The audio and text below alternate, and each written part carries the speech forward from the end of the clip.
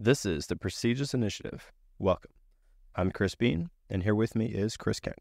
Hello, Mr. Kent. Hello, sir. So we previously were talking about 5 quick tips on the art of effective communication. And today we're going to dive into the first of those, which is active listening. And active listening is a key part to be a efficient or effective communicator. It's a powerful tool that can transform your relationships and your interactions. So today we're going to hopefully get you ready and enhance your communication skills and help you to become a better listener.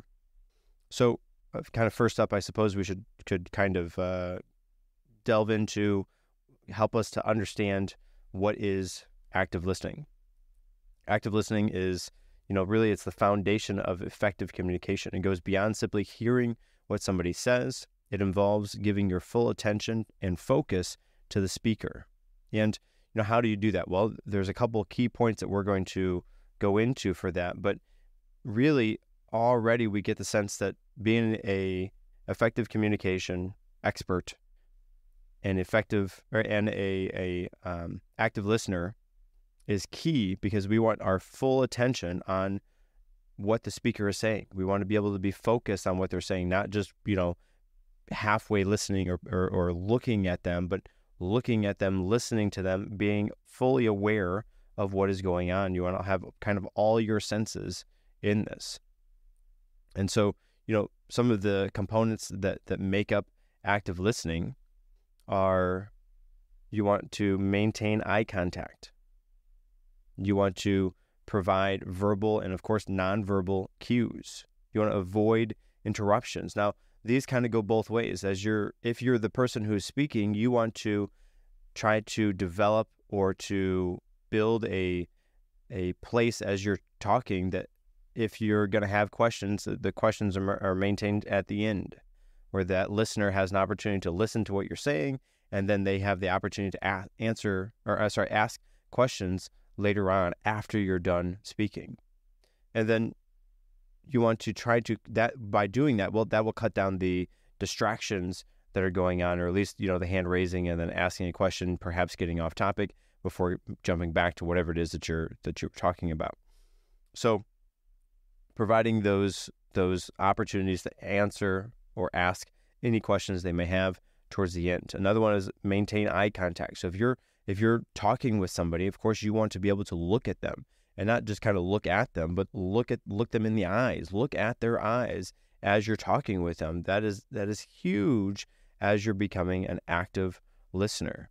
So again, those components were maintaining eye contact, provide verbal and nonverbal cues. Well, how do we do that? Well, as we're listening, by default, your body probably is in a certain kind of state. You're nodding your head. You're giving, maybe not pointing and winking like, oh yeah, I got what you're saying. That maybe is a little bit far, but you want to give cues to the listener that you are actually listening to what they're saying, right? And of course, maybe verbal cues are like, oh yeah, I get that. Yeah, right.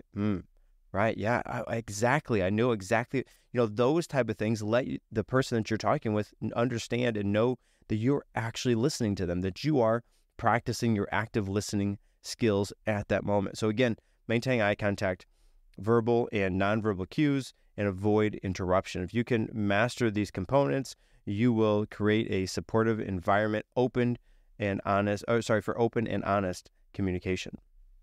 Talking about active listening, I know you've said it several times to me personally, and probably on this podcast several times as well, but you got to listen as if there was a test at the end. And so that means you're not just listening for that person to be done talking. It sounds cliche, but you're not waiting for them to stop talking so you can start talking. You're actively listening, paying attention, being engaged.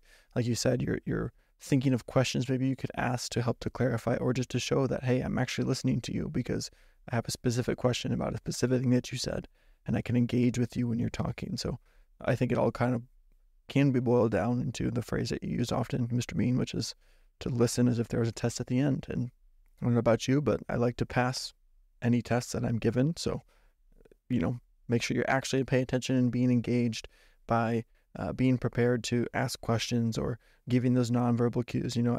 We just are coming off of our interview with Jocelyn, and that's something that we did. We talked about it after the fact, but we had to kind of cut out several times where you and I both were giving that verbal cue of oh yeah or yes, or we'd say or we'd try to kind of engage with that conversation, and then we're showing that we're actually paying attention and engaging. And in this setting as a podcast, in that interview, maybe that didn't work quite well, but when you're talking to someone, it's important to have those things present and do that so they know you're actually paying attention. Just imagine if you were to talk to someone that would look at you, or not even look at you, because we're taking out the aspect of eye contact, which is a good way to communicate. Let's say they're looking down at your shirt, or they're looking past your shoulder, or looking at the ground, and you're just talking, and they're just standing there completely silent. No reaction, no change in body language, just existing. You're going to feel a little neglected, or question whether they're paying attention or not. Another part to being an active listener is you want to try to overcome any barriers. One of the barriers, really as you're trying to communicate with somebody is, would be distractions. Distractions, whether that be environmental distractions, meaning, there's a TV going on, or there's people walking around, you're in a coffee shop and people are coffee shop. Yeah. Other people are having lots of different conversations. Sometimes that can be distracting. People walk in, try to limit those distractions down. Another one that I know we have talked about previously on this podcast before is preconceived notions or personal biases. You want to, as the saying goes, you don't want to judge a book by its cover. Again, we did a whole episode into that. But, really as you're talking with somebody, Jordan Peterson says this, assume the person you're talking with knows something that you don't. And on that, you assume that person knows something that you don't, but listen as if they're sharing with that to you, or sharing that with you or to you. And so that person that you're listening to knows something that you don't, and they're ready to tell you that thing that you don't know yet, that you want to know. They're going to tell it to you, but you have to listen. Again, listen as if there's a test. And that's not mine. We get that from our boss, Dwayne Brummett, who sure we will have at some point on the podcast. Another way to think about that is, as opposed to listening to anything as if it's a test, or if there's going to be a test at the end, is another thought for that is, if you have to have somebody repeat something, pretend like you have to pay them $1 for each word they have to repeat back to you. And I don't know about you, but I mean, money is kind of, relatively important. You need money to live, essentially. And so if I have to pay somebody $1 for each word that they've already told me that I have to have them tell me again, I'm going to be really listening to make sure I get all those nuggets and I retain those. So I think those two things coupled together, listen to everything as if it's a test. And for every word that person has to repeat back to you, assume that you have to pay them $1 for each of those words. That will go far and away to get you to where you want to be at as a listener, an active listener, as a participant in that conversation, not just kind of an outside onlooker. So again, dealing with overcoming barriers, distractions, preconceived notions, and personal biases, you want to, again, assume that person that you're talking with knows something that you don't, and they're ready to share that key insight with you. Diving deeper even into preconceived notions and personal biases, obviously, I think we can all agree that we want to be right. And so sometimes, whether you're going into a conversation or if you're already at the point where it becomes an argument rather than a discussion, try to, as much as you can, approach those situations with an open mind, and try to ignore or get past your preconceived notions or your personal biases. Now, sometimes factually you will be right, yes. However, try to give the other person you're talking to, the opportunity to present a different side of something to you, or to change the way you think about something. And I'm not saying you have to be a pushover and believe everything you hear from every person, and just keep going from one thing to the next. However, you don't have to be right about everything, and you probably aren't right about everything. And so, kind of like you're saying, listen as if they could teach you something. Listen as if they have something to teach you, and they're ready or wanting to teach you that thing. Engage with it. Think about it intellectually, but don't close yourself off to that. And that will be the barrier to you listening, is that you're not paying attention, you're not caring, because you know that you are right and you have the correct answer. And so anything you have to say is inconsequential, because you know you're right. So overcoming those notions and and looking past those kind of biases is huge. And it's not always easy. And unfortunately, sometimes too, we don't realize it's happening until it's over. And so we had a conversation or we had an argument, and then half an hour later, you think to yourself, oh man, I really was acting not the best way about this thing, or I really was interacting or having a conversation and coming across as this thing I don't want to be. And so rather than thinking of those things or realizing that in hindsight, try to be conscious of it as you are going through interactions and trying to communicate better. Yeah, I think another key point to being an active listener is empathy. Empathy is it's a crucial part of being an active listener. It involves understanding and validating the speaker's feelings and their perspective. And really that goes right into what you're saying. You don't want to be talking with somebody and playing the I'm right, I have to be right type of game, which for me, for one, is a challenging thing to do. It's hard for me to do that. And I think trying to come at it from their perspective, it would put yourself in their shoes. And really, I think empathy is the key thing for that, because without empathy, without that opportunity to be able to understand their perspective or their side of it, or to actually hear what they're saying to you, you're just, you're playing a game that you have to win. And sometimes the game isn't so much that you have to win. Maybe the game is such that you both win. Maybe the game is such that you learn something, which if you're playing the I have to be right game, learning is way far down on the list, because you come at it as you know everything. You're always right. You have to be right. It's that, but that isn't the right thing to do. And so be mindful of your empathy as you're communicating with others, specifically if you're debating with somebody, or if it gets heated and you start arguing with somebody. You don't have to be right. And on top of that, if you win, quote unquote, if you win that argument, that debate, and it's, with your wife, okay, great. You won that. Now what you're the tyrant and you lord that over her you have to live with her for the, rest of the time, or she has to live with me for the rest of the time. And so, maybe being right in that moment isn't necessarily the game to play, right? Understand their side of it. Have empathy for their perspective, and try to knock those shields down from being right all the time, and understand there's more to it, right? Tomorrow, if it's your spouse, tomorrow you're going to wake up next to that person, and you don't want that negative, I won that type of argument. That's not worth it. It's not worth it. So have empathy for the person who's speaking, to, understand their feelings, their perspectives, and, really, I think that will help to foster a genuine connection.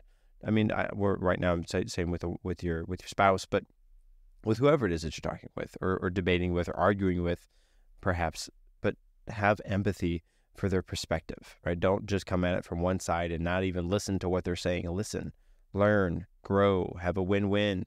Let them win. Maybe you're right. Fine, okay, fine, whatever, you're right, but what does that do? Nothing. So let them be right? Just have empathy for their feelings as you're communicating with people. And not even sometimes, I don't think in the sense of having empathy for their feelings, meaning they need to be right, or thinking of it that way, but taking another step too is not only having empathy for their feelings, but having empathy for their feelings in the sense that sometimes they might not be thinking straight, or they're trying to work through something. And so what I mean is, I think we've all been in positions where our emotions have been high, or we've been dealing with things that have stressed us out, and it's really bothering us. And so sometimes we come into conversations and we're not thinking, quote unquote, clearly, or we're really bothered by some of these things, and that really can affect our ability to communicate, but also the communication on both sides. And I guess kind of where I'm going with that too is that sometimes people come to you with conversations, and you need to maybe dive into the intentions of that conversation. So sometimes someone just wants someone to talk to because they need to talk to somebody. Sometimes they just want to be heard. They want to vent about something, or some people call it a rant. They want to go on a rant about something, or sometimes they need support when they're going through something, or they need advice, or they just need you to be there and to, there's many different things that someone could come to you in a conversation with. And so being aware of the empathy, using your empathy to be aware of their feelings, but also react as best as you can to those feelings, because we also don't go up to each other and say, hey, I just need you to listen to what I'm going to say. Here's blah, blah, blah, blah. We just start off with blah, blah, blah, blah. Or, hey, I'm looking for a solution. Can you help me find an answer to this? Usually it's the opposite. It's, here's this thing that's happening at work, and you really just want to tell me about the bad thing at work, but I'm listening to you and saying, okay, here's what you can do, A, B, C, D. Here's all the answers to your solution. So being aware of the empathy of people's feelings and their intentions behind that might be a bigger deal as well. But I think it's an important thing to mention, especially when you're doing active listening, because you can use that empathy, actively listen to the conversation, the things that they're saying, the way they're saying them, and kind of try to decipher what they're looking for out of that conversation when it's not explicitly said. And then it can help guide you as you're trying to communicate with them too. So I know that was a long-winded part of empathy, but I think that's another aspect to it as well. Well, and that's something me and you do, and we've learned to do that, communicate better with that, because sometimes you'll come to me for something and I'll be trying to find the solution for it, and you don't need or want the solution. You just want me to hear what you have to say, or vice versa. And so now we're at the point where, and maybe this you have to build this into your relationship with whoever that you're talking with, but it's not just, perhaps this person's going to understand this is what I want, but explicitly say, listen, I don't need a solution, just listen. Okay, great. Yep, fine. So that's good. Or you ask the question.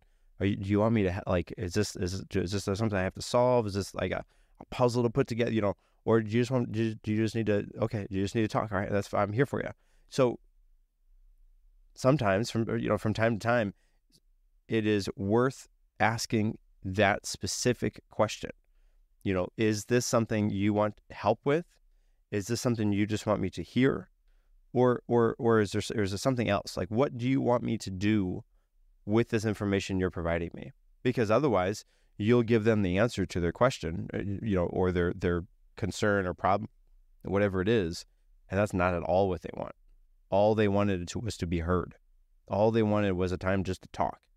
And, or that is so important. And again, I think it's dependent on the relationship or whoever it is that you're talking with, but hopefully you can, if they're willing to vent to you, maybe there's a time that you can ask, hey, is this, do you want help with, ask those questions. Do you want help with this? Do you just need to be heard? Is this something you just need to get off your chest? What is not the purpose of this conversation, but I mean, really, that's the essence of the question. What is the purpose of this conversation?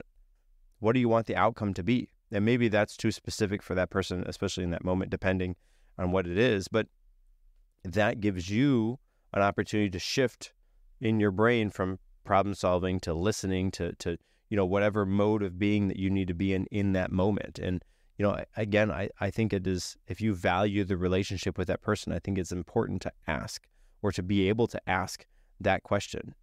What specifically do you want from this from this conversation? What is the output that you want?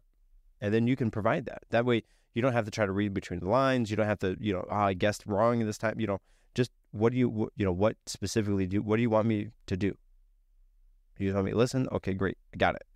Or whatever it is. But I think that it's if they're willing to come to you with whatever that concern is, be willing to ask them the question. What do you want the output for this conversation to be? What's the outcome that you want? And then you can shift your mode. You can perhaps shift your listening. Either I'm listening to solve problems. I'm listening to listen for tasks or things that we can build into this, or I'm just listening to listen, or just whatever it is. But that, I think, is an important part of being an active listener, knowing what mode of active listening you're partaking in at that given moment with that communication you're giving or taking from that other person. And kind of not paragraphing, sorry.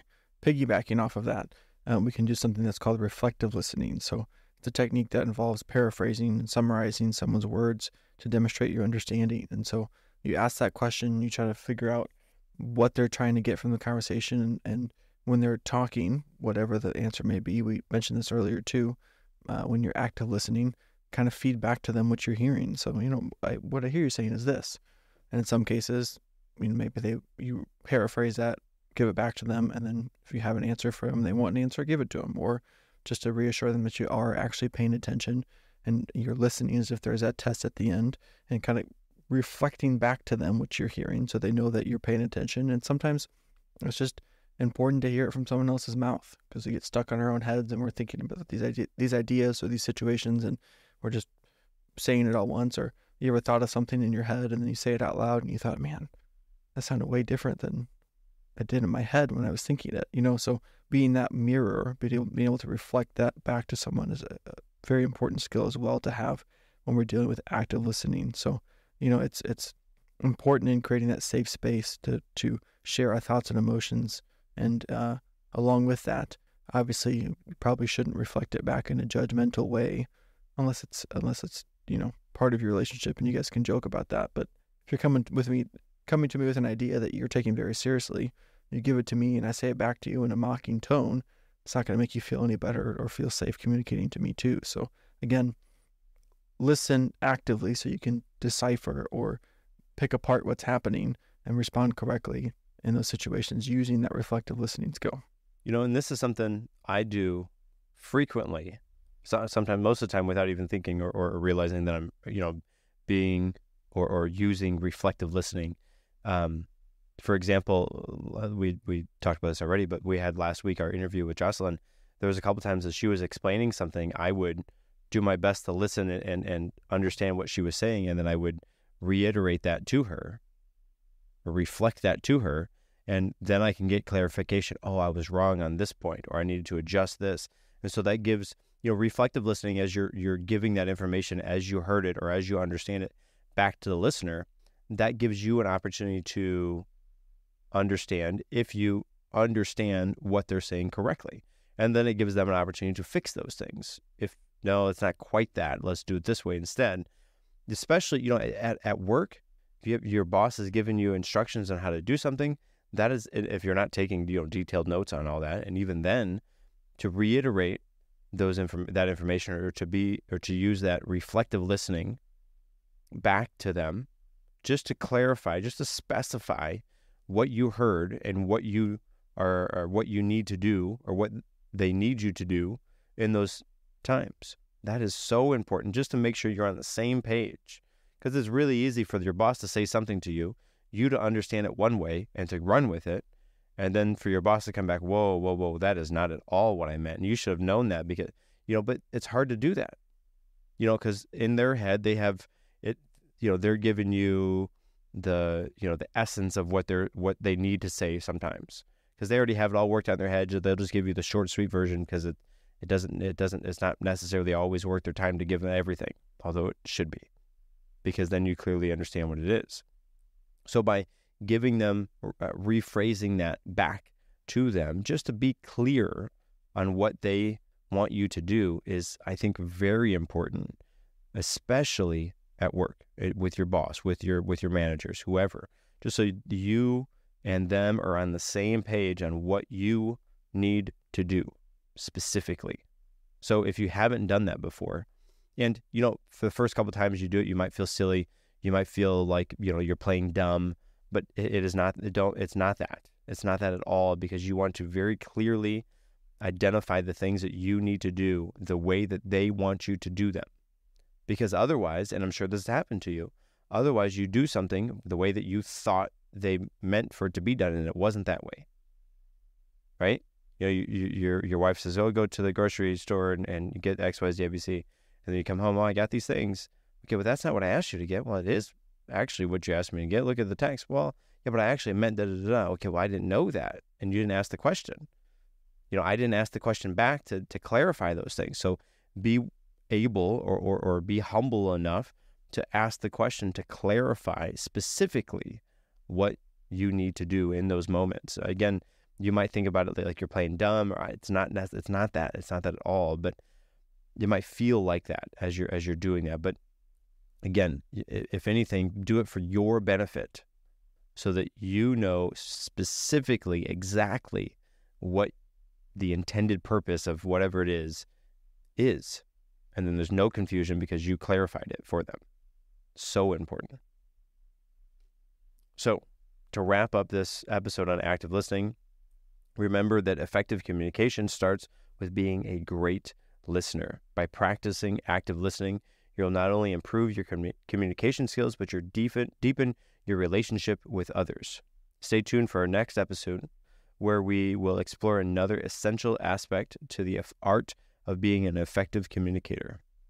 Thank you for joining us on the Prestigious Initiative.